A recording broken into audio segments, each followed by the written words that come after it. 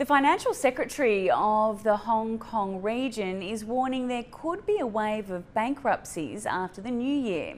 Paul Chan Mopo said nearly 3,000 companies had filed applications for bankruptcy protection and arrears of wages during the past 12 months.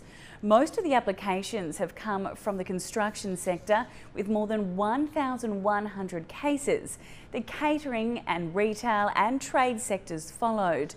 Chan said multiple measures taken by the government have received positive responses, but continuing attacks on shops and small businesses threaten to cause more bankruptcies. He called for an end to the violence to allow the market to recover and to protect workers' jobs.